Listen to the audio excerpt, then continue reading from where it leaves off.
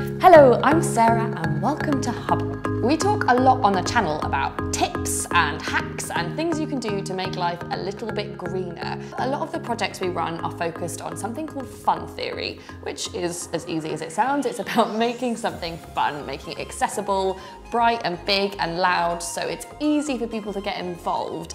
And that leads us on to thinking about how our brains actually work. Why is it easier to get involved in something that is positive? We have come today to Futerra, this is where we are, to talk to Solitaire Townsend about the book that she has written called The Happy Hero, which is all about how doing good can actually make your life better.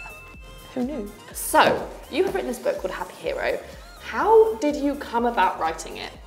So I've been working in social and environmental issues for 20 years now. And over those 20 years, I've had the most enormous fun.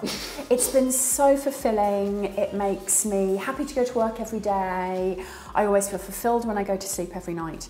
And yet, no one ever talks about that bit. Everyone always talks about why we should do it, the duty, the responsibility to do the right thing. Almost as if you're enjoying it, you're somehow letting the side down.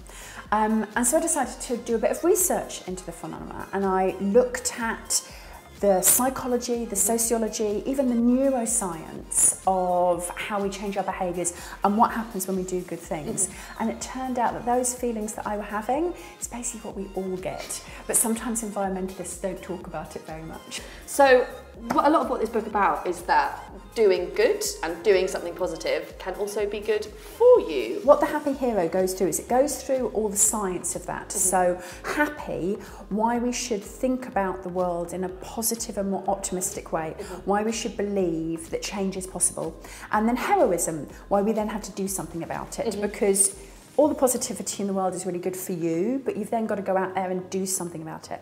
And the Happy Hero feedback effect is the more you do, the more positive you'll feel, the more you'll want to do. So you end up having this positive feedback loop until you can start taking on really big issues like climate change, for example, which for some people might seem like a bit of a big issue to take on. Yeah, it seems kind of overwhelming a lot of the time, and a lot of the way that we talk about it is super depressing. So this issue of doom around climate change, that it's unsolvable, that it's inevitable, is actually just as dangerous as denial, because both of them lead to inaction. And what we need is action. And if you're feeling overwhelmed about the world, if you're feeling that everything is doom and negativity, then what you need more than anything is to be able to see past that. What can people do to start to move towards that positive place? The very first thing to do is look around you right now and think of something which you can do to make the world a better place. That might be making someone a cup of tea, it might be smiling at a stranger, it might be picking up a piece of litter, something small and tiny. And just reflect for a second how good that feels. Let yourself feel good. Don't feel that you should be holding that back, that somehow if it's not hurting, it's not helping. Let yourself feel the helper's high. The helper's high is a real thing. Then when you felt that a little bit, maybe move on and take some other action. But what I say in the book is the action you should take should suit your personality.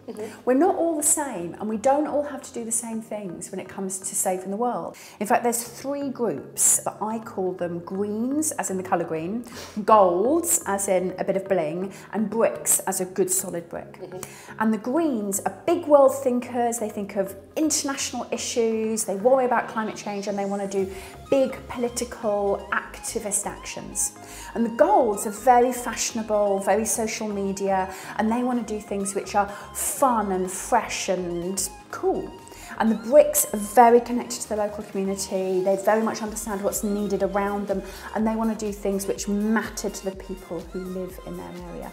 And you can see how there's different ways of making a difference that would suit those 3 groups. The most important takeaway from The Happy Hero is to remember that you are allowed to enjoy saving the world. In fact, it's probably the most fun you can have with your clothes on. There you go. Go and have some fun. Save the world. I will put a link to where you can buy this in the description, as well as a link to Futerra, so please go and check out what they do. Thanks for watching.